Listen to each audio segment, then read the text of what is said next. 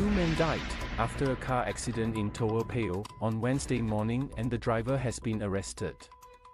In a video sent to Chinese newspaper Xinmin Daily News, a pair of paramedics were seen performing chest compressions on a man lying in the middle of the road. Another man was also seen in the video performing chest compressions on a man at the side of the road by the entrance to a car park.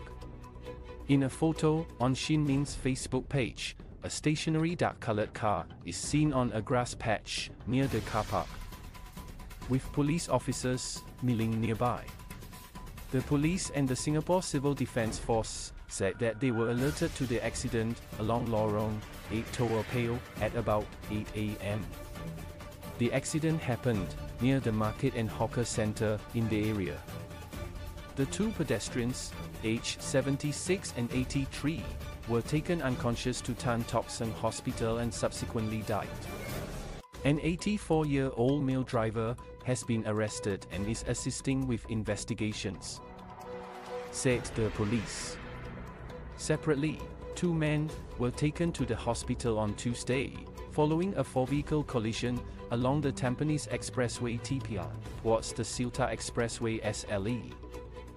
The police said they were alerted to the accident involving two trailer trucks, a lorry and a car, along the TPE towards the SLE at around 1 p.m. A 28-year-old male trailer truck driver and a 61-year-old male lorry driver were taken conscious to Sengkang General Hospital. Police investigations into both accidents are ongoing.